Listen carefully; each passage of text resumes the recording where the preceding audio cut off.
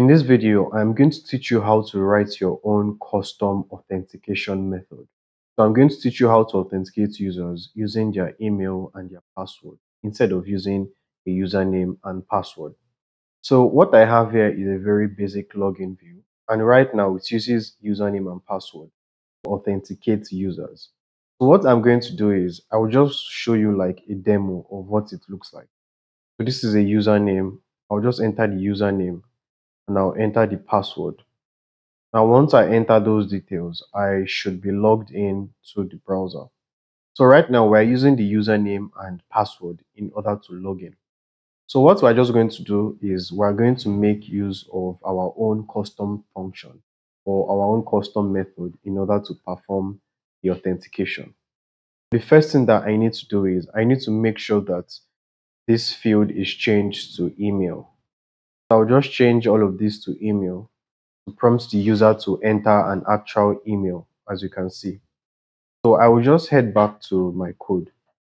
Now, what I want you to notice is that I had created a file called utils.py, and this is where we are going to be writing our custom method.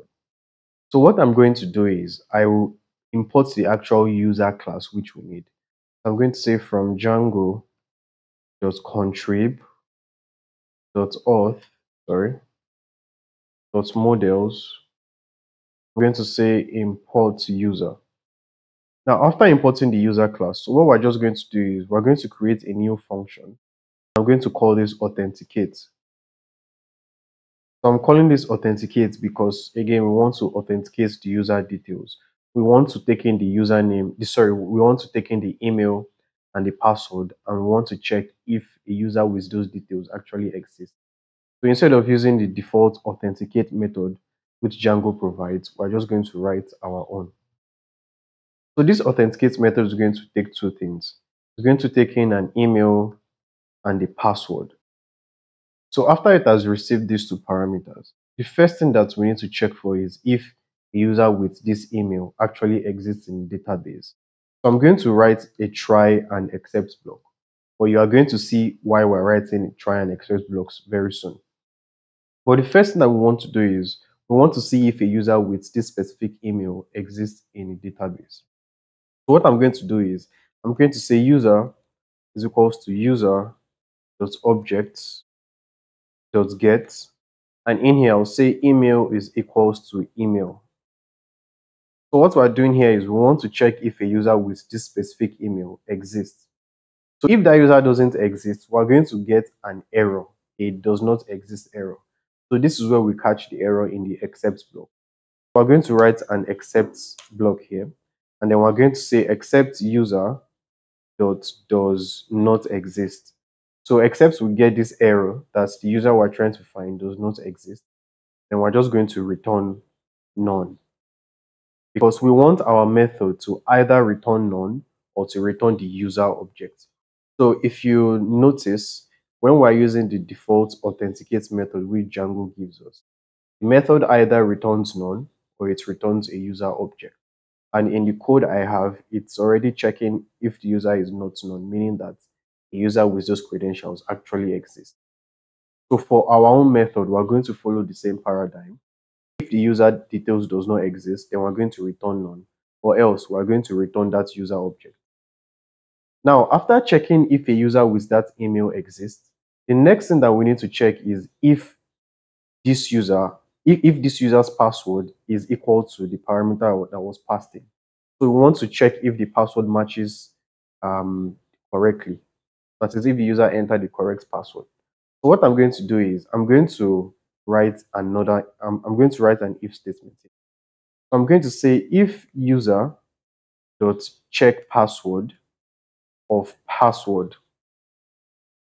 That is, if the password which has been passed into this function as a parameter, if the password is actually the password of this user. So that is why we're making use of the check password method. So this is inbuilt. It says returns a boolean of whether the raw password was correct. So basically, whatever we pass into this method is going to be compared to the user's password to see if it matches. So what we're just going to say is if user.check password of password, that is, this is going to either return true or false. So if it is true, then we're going to just return the user object. I'm going to say return user. But if it is false, that is if no user with that is if the user password doesn't match, then we're just going to return none. We're just going to return none at this point. So I could either add this into an else block like this. I could either add this into an else block or leave it as it was before. But we'll just leave it as it is currently with the else block. So this is basically all we need to do in order to write our custom authenticate method. So what I would just do is I'll head back to my views.py file, and at the top, I'm just going to make an import. I'll say from .utils import authenticate. Now I can now make use of this authenticate method. But before I do, I need to make sure that I am receiving the email properly. I'm going to change this to email is equals to request or post or get email in order to properly get email which is coming in from this input field. So what I'm just going to do next is that instead of using this authenticate class, I will just delete this.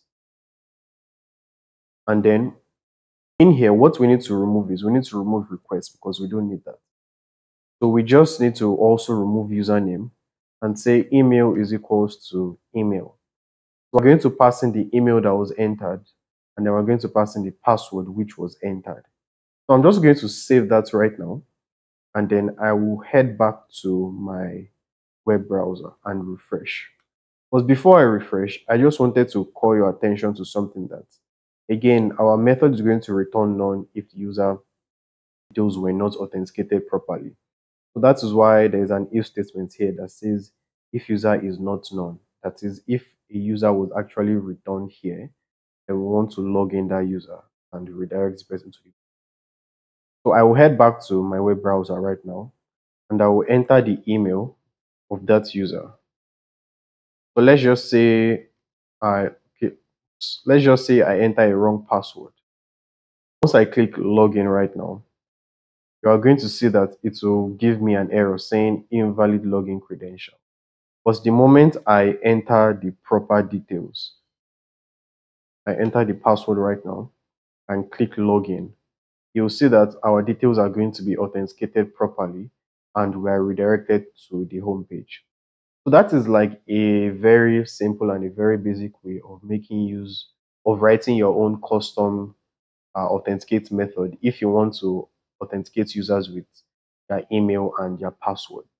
So that is all we're going to talk about today, guys. If you have any question, you can leave it in the comment section and I'm going to reply you. Stay tuned and I'll see you in the next one.